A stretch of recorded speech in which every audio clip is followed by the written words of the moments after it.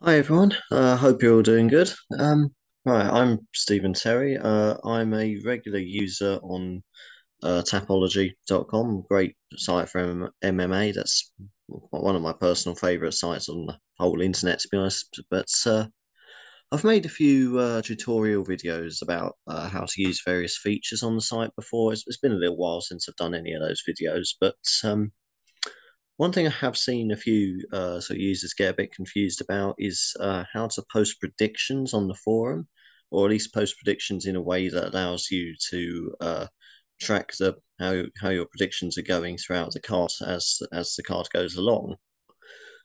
Which that's one of the coolest features of the site, in my opinion. I think it's quite. I don't do it so much these days, but yes, it's can be quite fun to post your predictions and then as the fights are going along, sort of check back to your comments earlier in the forum, see how your predictions are holding up. But but yeah, for something that is one of their better features as a site, it's not something that's explained very well on the site. It's not very obvious how to do it either. So it's something I think a lot of people are missing out on. So I just thought I'd make this quick video just to show how to do that. It's simple when you get the hang of it, but it's just not obvious to discover. Anyway, so first things first, I'm gonna go on to the obviously going to be dealing with the UFC 281 card that's coming up. Most obvious thing to talk about in MMA right now. So if we go to the UFC 281 thread, I internet to loads, but anyway, just go onto this thread and one day I'll be able to afford a better internet package. Right. Anyway, yeah, as you can see, we've got all the various comments down there on this thread. Now, here are my predictions at the side on the right-hand side here. You can see where it says my picks UFC 281. It's got them all down here, just highlighting them so you can see where I'm. There is, you'll see that here is a, just underneath the bottom predictions here is the URL code. A little dot ping on the end of it as well, but there's this. I'll just zoom in case that's not obvious. I'm not sure how good the screen sharing is on this thing, but I've zoomed, I've zoomed way too far in there. Hang on. Oh, bear with me a sec. There we go. Yeah. So at the bottom of the predictions here, we've got this little URL code here. This is basically the link for your for sharing your predictions. So what you want to do is you want to highlight these, copy and paste those ones. So they've just copied that link there, and if we go down to the bottom of the page where we go to make a comment, I'll just call this one pink predictions or something like that. So I always used to call them when I used to do this a bit more regularly. And anyway, so we've got that copied to our clipboard at the moment. I've clipped on the text box here.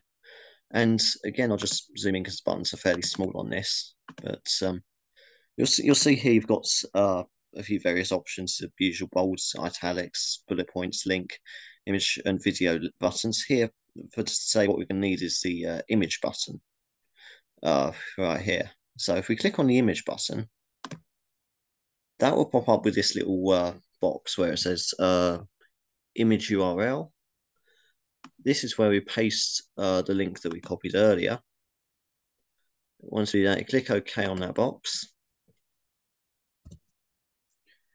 And as you can see, my predictions have now come up in my comments section. So if I just click submit on that now, that will post my predictions to the forum. There we go. Just yeah, so the good thing about doing it this way is that during the cards I can check back as it would tick off all the ones I get right or put a little cross by all the ones that I get wrong. Include submissions, decisions, rounds that I happen to get right as well. So it's a good way to sort of track how you're doing, and it's also a hell of a lot easier than just typing out all your predictions all the time.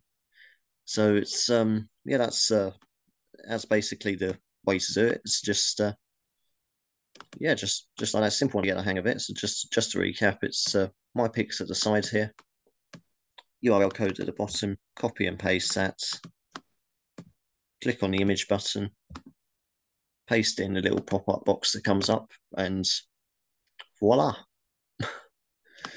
So anyway, that's how you post predictions to the sites, so you can go back and check on it. I say it's a really cool feature of the site, but seems to be something a lot of people get confused over. So just thought I'd make a quick video of that. Hopefully, some people out there might find this useful.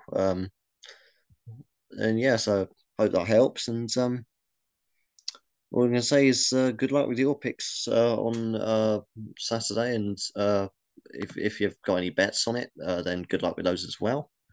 And yeah, hopefully, it'll be another recording. Whoops.